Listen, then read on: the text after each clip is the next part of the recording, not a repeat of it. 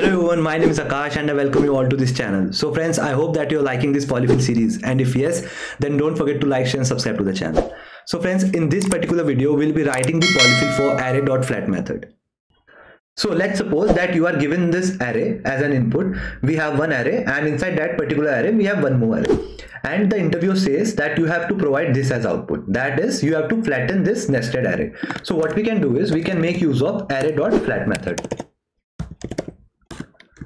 Like this. Let's have a look at the output now. So this will be the output and it is as expected. So friends, this array.flat method, it also takes the depth as an argument. So let's suppose if I'm passing 1, so our output will look same, because by default, if we are not passing the depth, it defaults to 1. So friends, now let's suppose our array have one more level of nesting. Cool. So now let's see what will be the output. So the output looks something like this. Okay, now let's suppose we have to flatten this array completely and we want the output like this. So we are going to increase the depth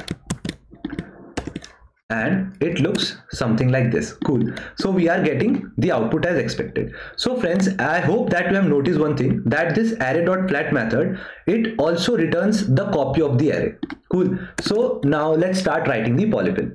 So in order to start writing the polyfill, we need to add this flat method to this prototype property of this array constructor, so that all other array instances can have access to this flat method. And I will be naming this as my flat method. Okay, and this will be function over here, and the argument that it is going to accept will be depth. Cool.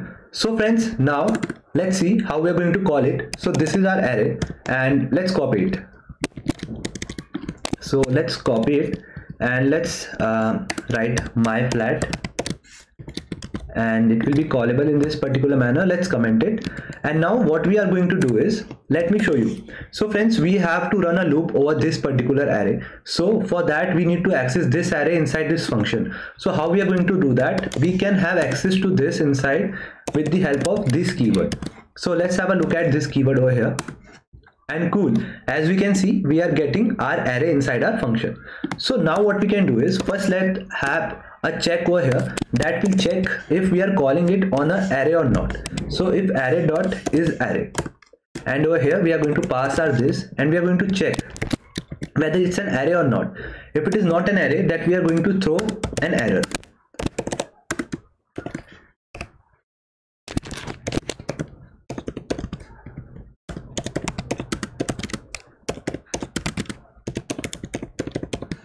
And let's try if our this particular case is working or not. So let's try to add a string over here and let's see what we will get.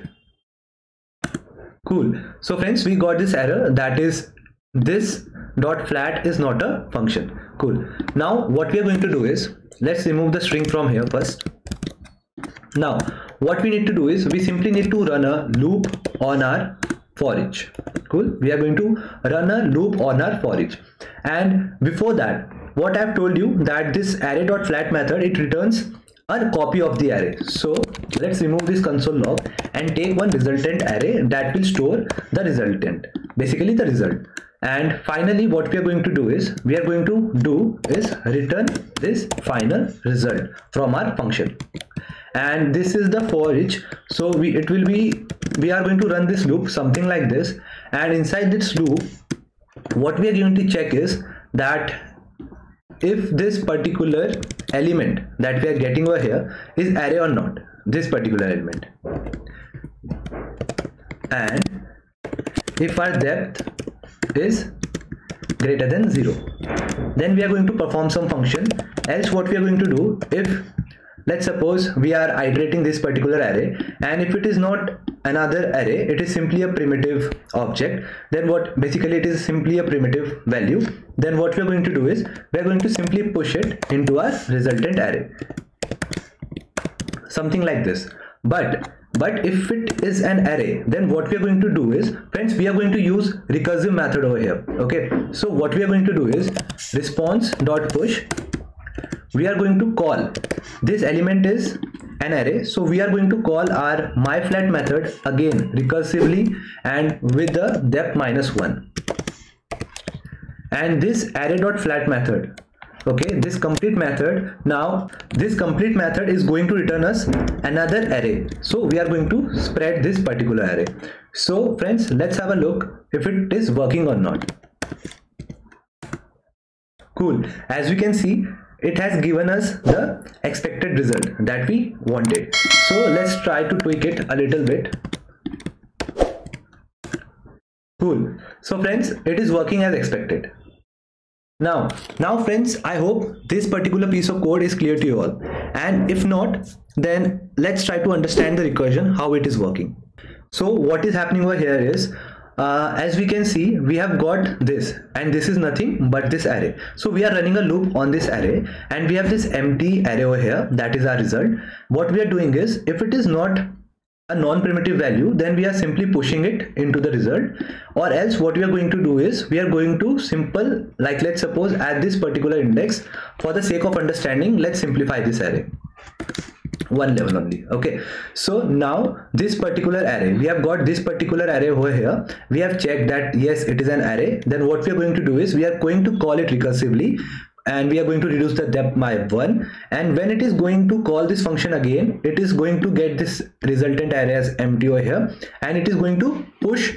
What will happen is, this particular for each will run again for this particular array, and 3 and 4 will be pushed into this resultant array, and as a result, it will result this particular 3, 4 to its parent column, and finally we will get this resultant array. So friends, I hope this much is clear, and if not, don't skip the video, because I am also going to show you a small PPT. So let's have a look. So friends, this is that small PPT. What is happening over here is that we have this function, okay, and it was getting called using this particular array, particular nested array. So what is happening is, first this response is empty array, then after the 2 iteration, first iteration and second iteration, the array got filled in such a manner. Now then the third item was the array itself. So what happened is, now it went for the recursive call. It called the myFlat function again. Then as you can see, this code started from this particular line. Now it got this array empty again, and it filled it with 3, 4. Now once this function was out of the stack, it returned back to its parent caller this output. And now what we have done over here is, we have simply spread it into this particular array that was actually containing 1, 2. So the final result that we got was 1, 2, 3, 4. So friends, I hope that particular PPT that I've just shown you is clear, and this code also is clear to you all. So friends, if you have liked the content and got to learn something new, so don't forget to like, share and subscribe, and thank you for watching.